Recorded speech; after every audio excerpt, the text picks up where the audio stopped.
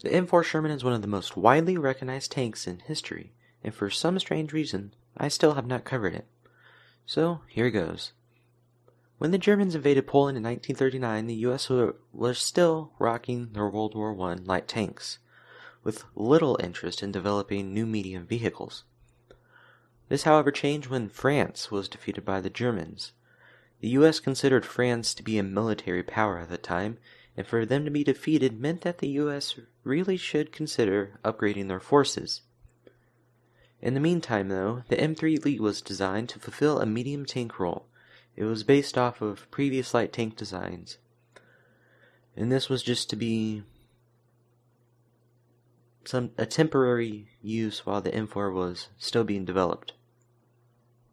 The M4 would have to have a fully traversable turret, more armor, and be able to use parts from the M3 Elite in order to reduce production costs and time.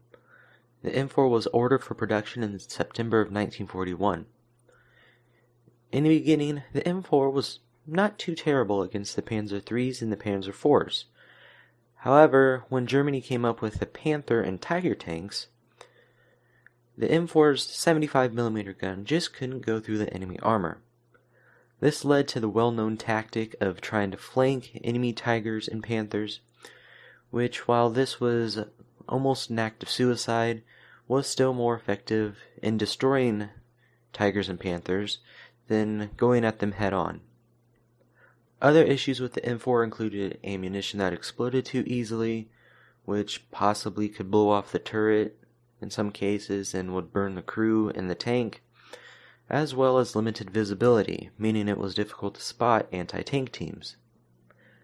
The issues of this tank going against German armor led to tank crews performing their own modifications in the field to increase their survivability. These modifications could include welding extra steel plates on the hull, adding sandbags, or even putting extra track links on the front of the vehicle.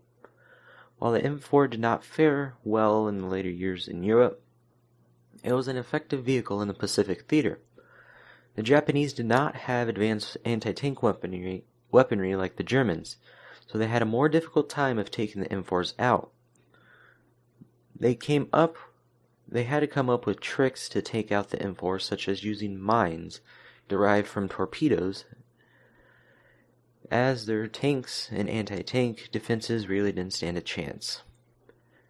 Various upgrades took place over the years, as we see in variants such as the Sherman Jumbo, the EZ-8, and the Firefly.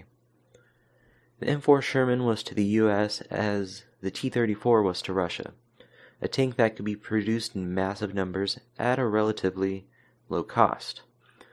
While it may not have performed well in combat, the sheer numbers were able to overwhelm whatever the M4 went up against.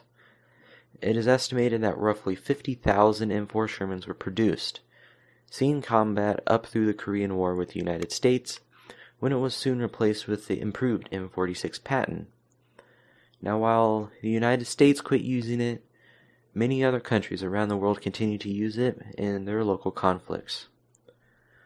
That's about all for the M4 Sherman today. Thank you for watching. If you like this video, give it a like. Make sure to subscribe and let me know in the comments what other tanks you want me to do next. Thanks for watching. See you guys later.